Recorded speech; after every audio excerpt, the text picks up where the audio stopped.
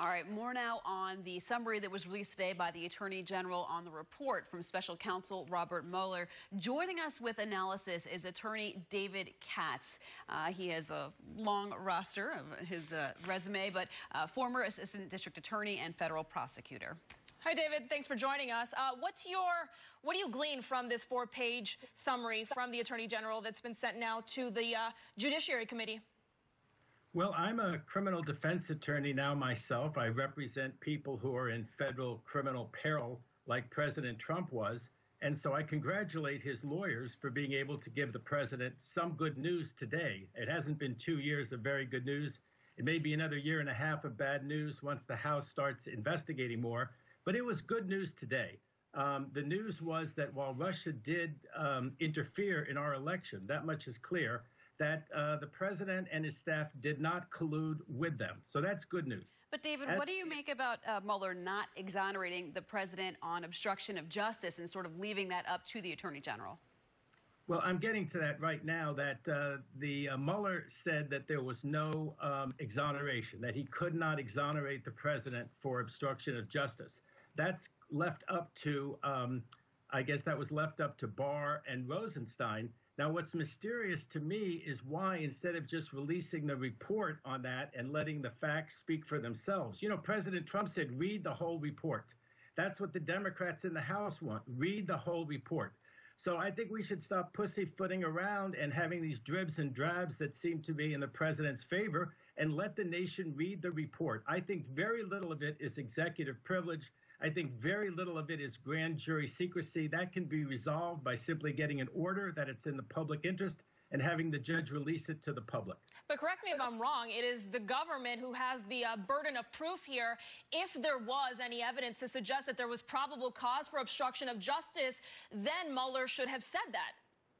Mueller actually has the standard of proof beyond a reasonable doubt. I was a federal prosecutor, and a prosecutor is not supposed to indict any case that he or she doesn't think can be proven beyond a reasonable doubt. And I think that's what saved Donald Trump Jr. in this situation. There's been an awful lot of speculation about that Trump Tower meeting, the one with the Russians who said they had dirt on Hillary Clinton.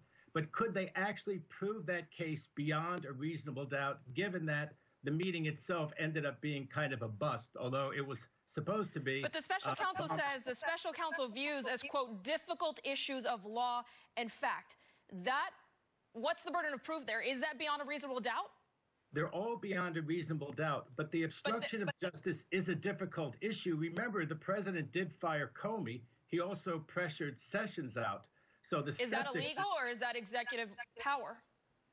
Well, the president has the power to dismiss an FBI director and has the power to force out his attorney general. But if it's done with a bad and corrupt purpose, that is to attempt to obstruct justice, it could still be a violation of the law. But I think what's going to happen now is the House is going to take a look at this.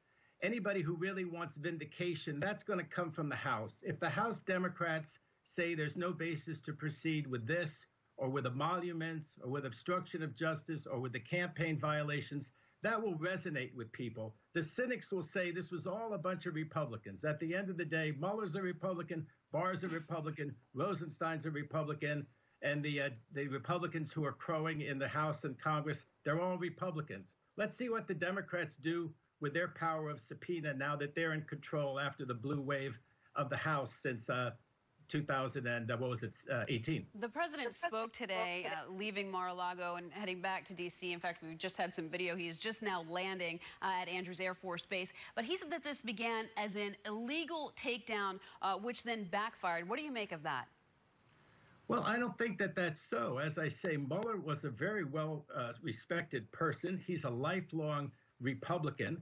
Rosenstein's another lifelong Republican. And after the president fired Comey and then bragged, remember on NBC that I finally got rid of that person because I was getting a lot of pressure on the Russia probe. And then the president also crowed to the Russians at the Oval Office when they all came in there, all those Russian diplomats and spies or whatever they were. Remember, the president was crowing with them about having gotten rid of that nut job Comey. I mean, the country had to do something. We had to restore faith in our democracy. So Mueller was brought in by Rosenstein. And, In my view, prosecutors have to be courageous. They have to be wise, but also courageous. And I think that Mueller was very overcautious. Now let's see what the House does. They have the power of subpoena. Let's see if they can get to the bottom of these things. Remember, Manafort not only didn't talk, he obstructed the investigation a federal judge found, even once he was supposed to be cooperating. You have Cohn out there who's making revelations. We don't know what exactly General Flynn's really going to say. Gates is still a mystery. Yeah, this is certainly not the end, and we're going to see what the Southern District does with their investigations as it pertains to the Trump Inaugural Committee, as it pertains to Trump Organization. Of course, we'll see much of that.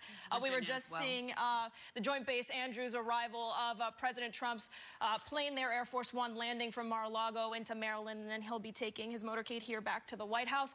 David Katz, thank you for joining us. Again, these are live pictures from Joint Base Andrews as the president arrives.